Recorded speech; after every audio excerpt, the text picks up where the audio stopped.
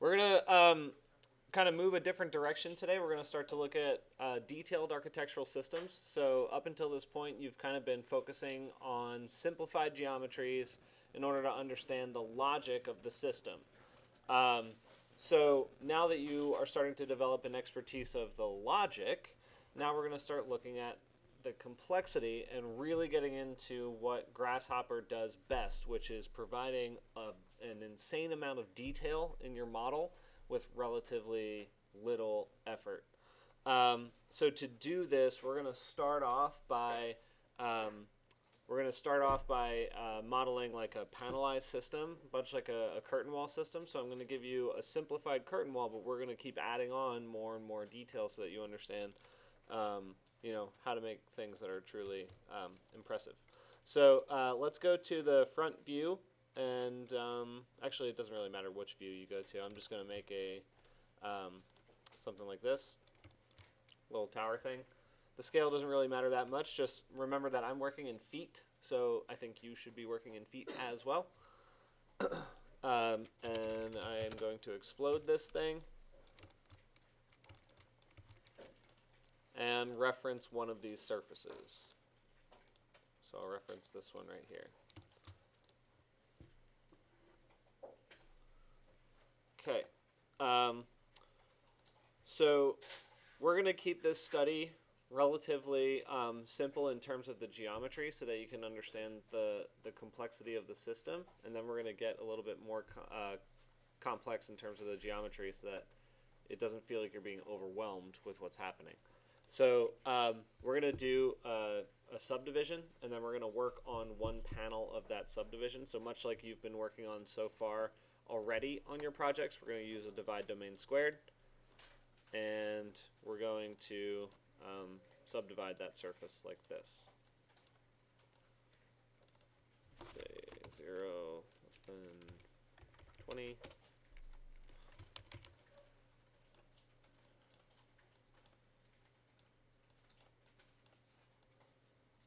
Let's do, I don't know, 5 or 6 horizontal subdivisions and 2 to 5 vertical, or 2 to 3 vertical ones. Yeah, that'll work. Okay. Let me go back to Rhino real quick, and I'm going to hide the layer I'm working on. Cool. And I'm going to go to list item, and I'm going to grab one item. So list item here, doesn't matter which one, I'll just work on that one. So I'm going to turn this stuff off, and I'm just going to work on this one panel. So this little guy right up here is my one panel. So the stuff we're going to be doing is, specific to the boundary of this panel. So we're going to create like a slightly smaller frame, but we're going to get specific about our dimensions. How do I want to describe this? Well, we're going to do, let's go to math domain, and let's pull in a construct domain squared. And we're going to pull in another isotrim. Okay, and we're going to be, for now, we're going to work off of the main surface, or the singular surface, the one panel that we pulled. And what you're going to notice here, and this is where we're going to kind of change things up a little bit. 0 is less than, let's say, 20. And let's just make 2 of these so you can see it. You don't have to actually do this, I just want you to see it. So here's what's important. We have a U minimum of 0, and then we can set it to a U minimum of 1, or we can like slide the maximum slider. So if I want a 1-inch border around this whole thing, what do I have to do? Anybody?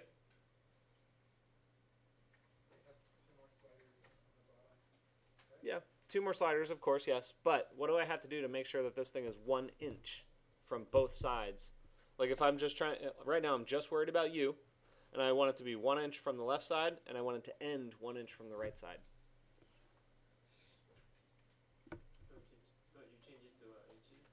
could No. put a subtraction Uh, node or something yes. Subtracted from what?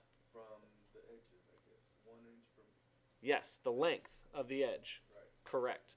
So what we're going to do here is we're going to take this system and we're going to measure the length of the edge of this panel, and then we're going to subtract that distance from it. Okay, so we're going to say we're going to go 1 inch. Well, let's actually just do it this way. So I'm going to do a static number of 1. Okay, so we're going to say, actually, let's do this as, well, I'm going to show you the math instead of doing an expression. So we're going to do 1 divided by 12.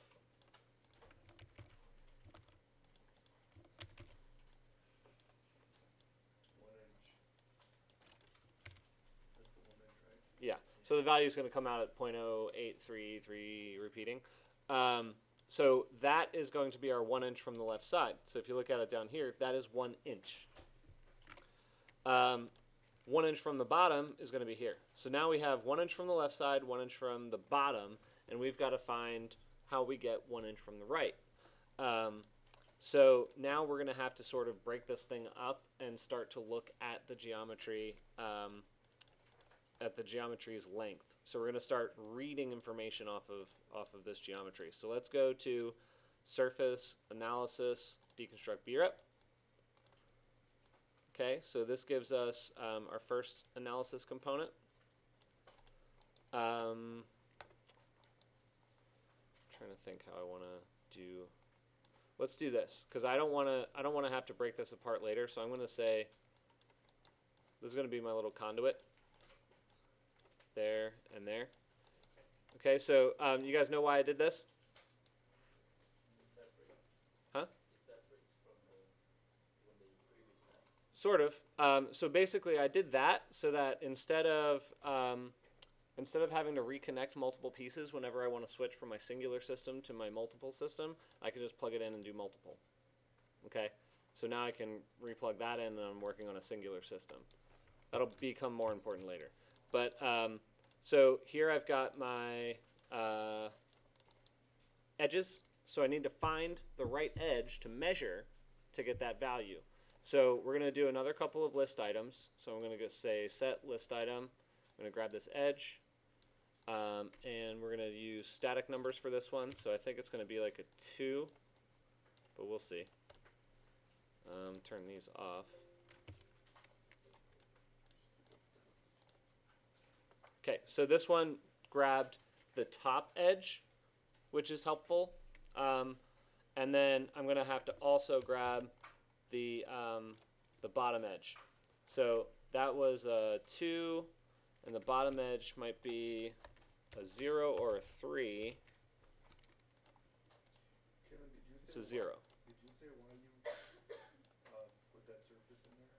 Yes, this surface is so I can switch from the multiple panel system to the singular panel system with ease. Okay, so now these are my top edge and my bottom edge. You guys are following so far? Don't worry, it'll make sense in a moment. So there's then we're going to go to curve analysis, and we're going to say curve length. So that measures how long the bottom edge is. It's 8.5262. Copy that, put it down here. And then the top edge is the same, 8.5262. So those values are going to be used to inform my length. It's pretty simple. So we've got, let me hide some of this information too. Hide some of that, keep this on. So basically we have the edge is being created here, saying 1 inch from the left, 1 inch from the right, but now we need to give it a value to go to the right. So that's going to be 8.5262 that's measured in feet right now, minus 1 inch. So it's going to be minus 0.0833. So we can pull this back a little bit, give ourselves a little bit of room to work, and go to Math, Operators, Subtraction. And we're going to say for the bottom edge, which is the right-hand side, so we're going to the right edge. Yeah, bottom edge, 8.82. Yeah, okay. So we're just going to pull one. I think we only need one of these. Top edge is... We don't want the top edge, actually. I lied. So we want the bottom edge, and we want the... let's go like side edge. This is going to be a 1.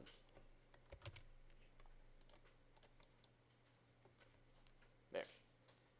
So that's going to be a little longer. So the U value is the width of this thing. So we're going to use the bottom edge to measure it. That's this. So we're going to say, whoops, it's going to be that minus this. Okay, so that's the overall length of the bottom edge minus 1 inch should give us a value of 1 inch over here. See that? Make sense? And then we can do the same thing down here. That's going to give us the top edge. Okay. Now, you're going to look at this and say, okay, well, if I did this in Rhino, there's a much easier way of doing it, right? It's just offset. You're familiar with that? Okay.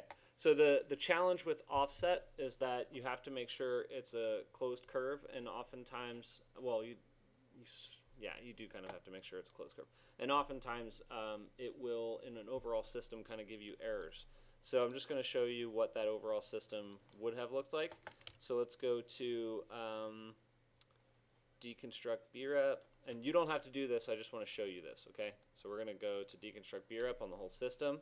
So we have sets of edges that are in groups of 4. I'm going to go to join curves, plug that in, preserve direction. We're going to plug that in as true. Hopefully that'll actually fix it, but that's one way of doing it. And then we're going to go to curve analysis, curve utility. We're going to do offset. Plug this in. And so here is the problem. We have one surface that offset to the outside and another surface that offset to the inside.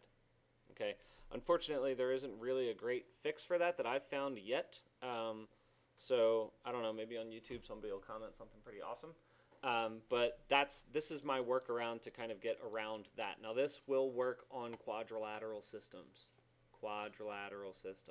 Okay, that's important to understand. It will not work when you start doing like warped planes and stuff like that. So let's get rid of that. Okay, so what questions do you have before I start moving into the overall system? Yes. Yeah. Anybody? Yeah. I got a wrong on the ISO tree, the last one. You got a what? It doesn't work. Oh, okay. I'll come troubleshoot with everybody before we move on. Okay.